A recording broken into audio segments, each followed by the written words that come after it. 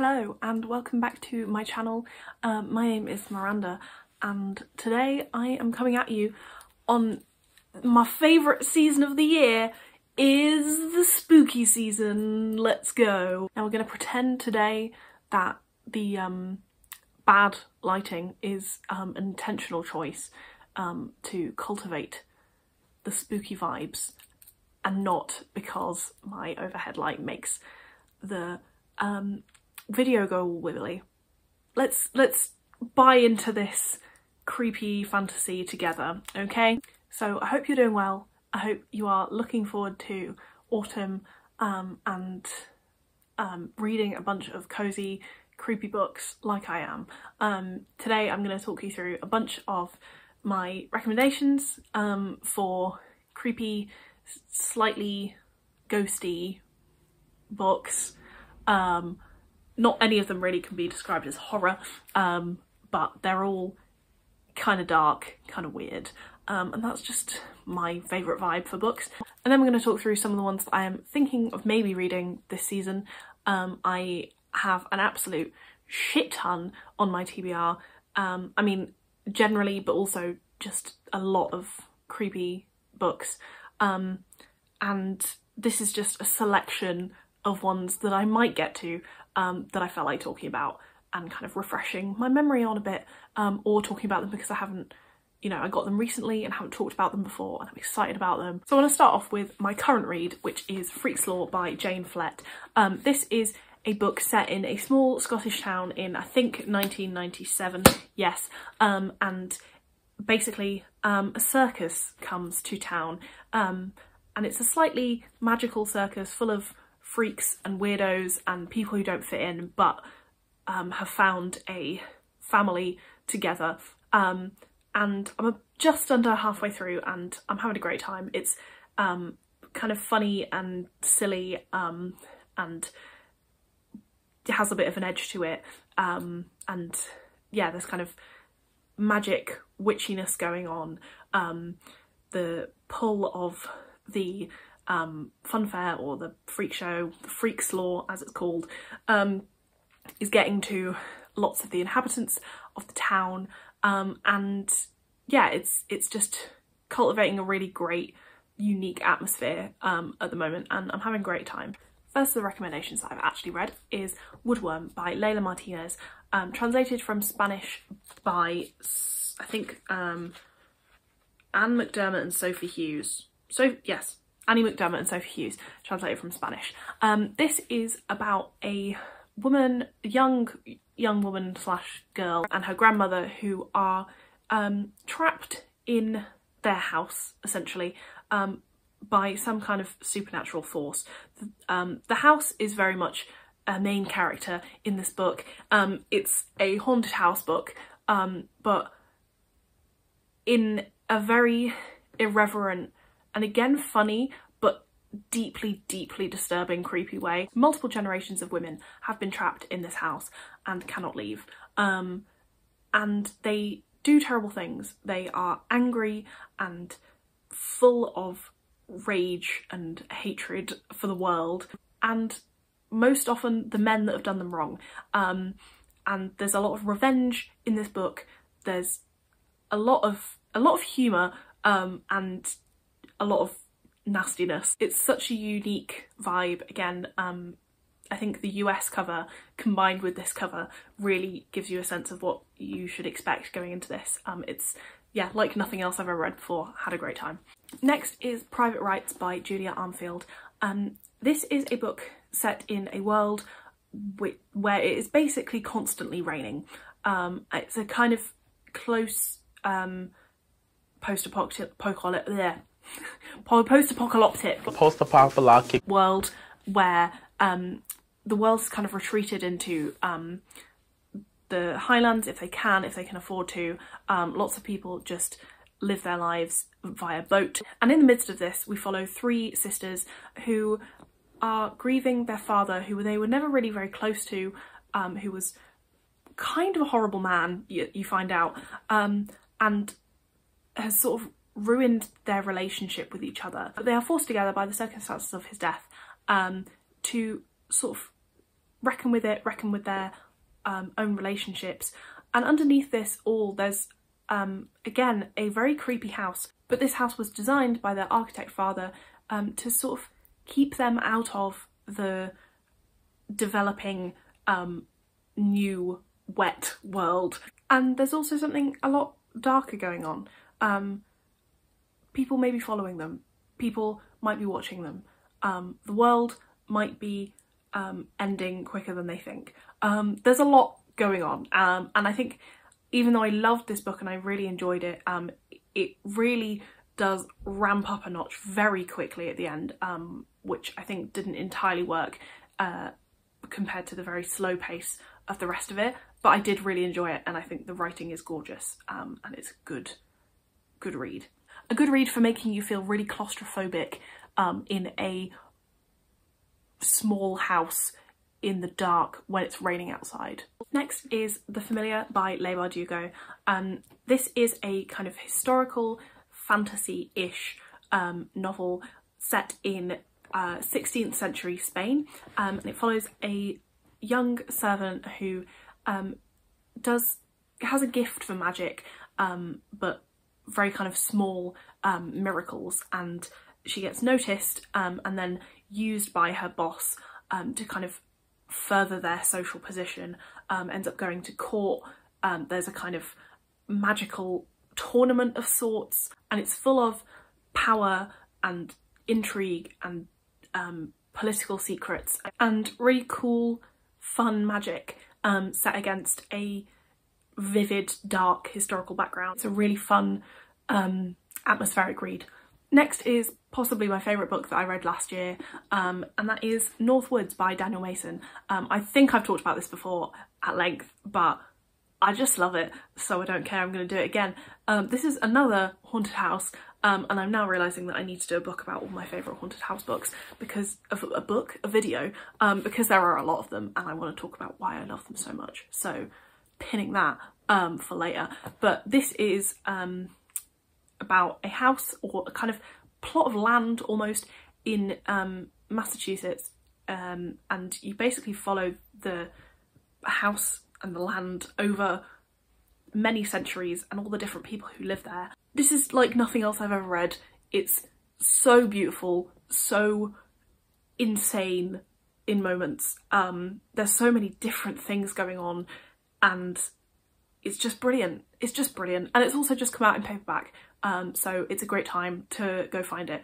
Like, it's got ghosts and a whole chapter about beetles porking, so if that doesn't appeal to you, I don't think we can be friends. Sorry. Next is The Echoes by Evie Wyld. This is brilliant. God, I love this book. It starts off with a guy who has just died and become a ghost, and he's essentially haunting his girlfriend, who he's trying desperately to kind of make contact with, but also just watching her go about her daily life. However, from there, you then, it spirals way out into this huge narrative about mostly the girlfriend, Hannah, and her past, and what led her to where she is now, having left Australia and moved to London, leaving all of her family behind. You get the stories of the people that she grew up with, the past of the place she grew up in, and it's a deeply, deeply disturbing past, and a story that really deserves to be told. It just took me away with it wherever it was going. I was there, and yeah, it's brilliant. Evie Wyld is a fantastic writer. I love her writing so much, and though The Bass Rock is still my favourite of hers, this is a close second. Last up for my recommendations before we get into some TBR is Poor Things by Alasdair Gray. So the film of this came out earlier this year, and I used that as an opportunity to read it, having meant to for literally years at this point, and I'm so glad I did read it, and I'm also really glad that I read it very close to watching the film. I can't remember if I read it first or watched it first, but doing the two together was very interesting because they are very different, but very good in their differentness. This is the story of a man who supposedly creates a woman by placing the brain of a baby into the body of an adult woman, and it's kind of like Frankenstein-esque story, but it's a story of two parts, because the first part is one account of what happens and the second part is another account of what happens, and they are very different. It's a very, very clever how this fits together, and I adored watching it all unfold, and I think Alasdair is a very, very good writer, and I'm excited to read more of his stuff. Speaking of, a book that I definitely know that I will get to in the spooky season is Lanark by Alasdair. I know that I'm going to get to this because it's the next book that I'm going to start. I'm buddy reading it with some friends and I'm very excited about it. I basically bought this after finishing Poor Things and really enjoying it, and this has been tantalising me on bookshelves in bookshops for ages because of this utterly intriguing cover. The fact that it basically has no description about it apart from saying that it's like Alasdair's magnum opus or whatever, and I was like, sure, let's give it a go. I'm reading it with some friends. Hopefully that will mean that I understand more of what the hell's going on. As I understand it, this is a slightly strange book, and one that can, you know, take some work, but we'll see how it goes. Next is Sealed by Naomi Booth. This is a book that I've had on my TBR for a while now, and it sounds horrible. I'm very excited to read it. This is about a pregnant woman who lives in a world where there is an epidemic of skin sealing up over people's orifices, I guess, so like mouths, nose, eyes, ears, and she is worried about bringing a child into this world, what it will mean for her pregnancy, and her life moving forward. They move away from the city to try and avoid this disease, but find some other different dangers instead. I don't know what those are, but it sounds scary and I'm excited. Also, this cover is brilliant. Next is Fen by Daisy Johnson. This is another one that has been on my TBR for ages. I have another one of Daisy Johnson's books on my TBR as well called Sisters, which is somewhat less creepy than this, I think. I actually can't remember, but I would love to read them both. Obviously they're on my TBR, but I would love to read them both soon.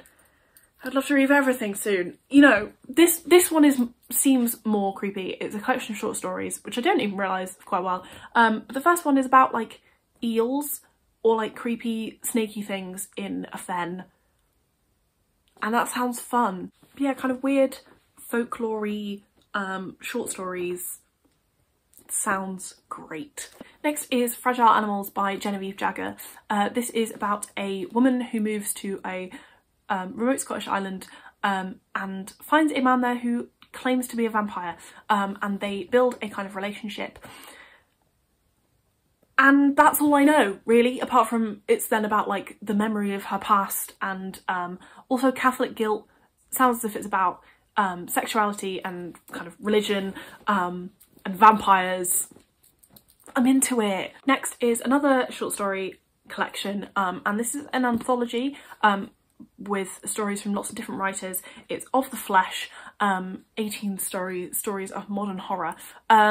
I, again, don't know much about this apart from when I read the description of it, I was like, that sounds like a lot of writers that I want to read more works from. Yeah, it's got stories from Marianne Enriquez, Michelle Faber, and Evie Wyld, who I adore. That's the main reason I requested this. I've also noticed it has a story from Lionel Shriver in it, and I don't want to read that. Sometimes I love short stories, sometimes they really don't do anything for me, and I feel like that's going to be a lot more hit and miss in an anthology with lots of different authors.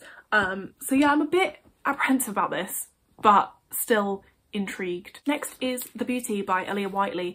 This is another one I've wanted to read for ages. I think this edition also has the arrival of Missives in it, Yes, it does, which is another book that I wanted to read by her for a long time. The Beauty is about weird mushroom stuff. I've forgotten, this is also about a world where women have all died, and the weird mushroom stuff comes from the women's bodies, or where the women's bodies were buried. So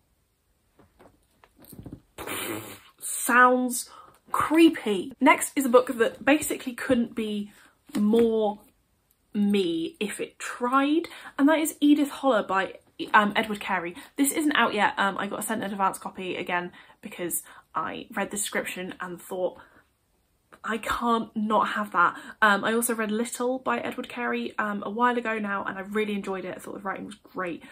So this is about a woman who is, I think, yeah, she lives in a playhouse, in a theatre at the beginning of the 20th century, and she is warned that if she ever leaves, the theatre will go to ruin. And then this girl decides to write a play about a monstrous legendary figure said to use the blood of children to make a local delicacy called beetle spread.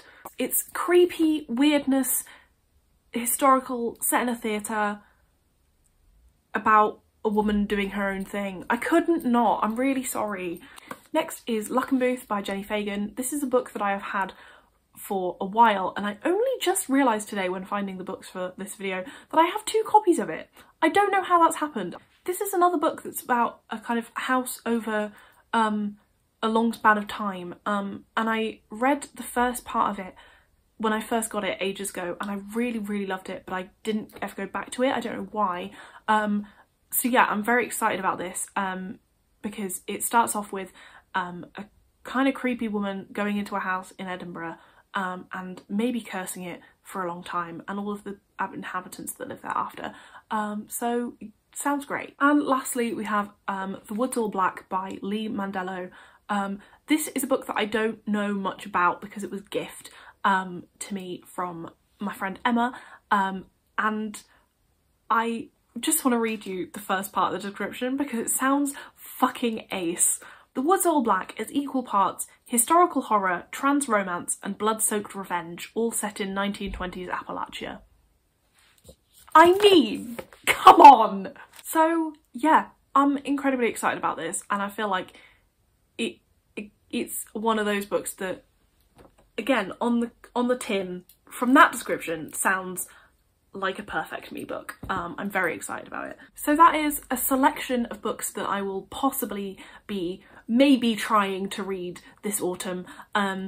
If you have read any of them, do let me know what you thought. And if you haven't read any of them, also let me know what you thought of something else if you want.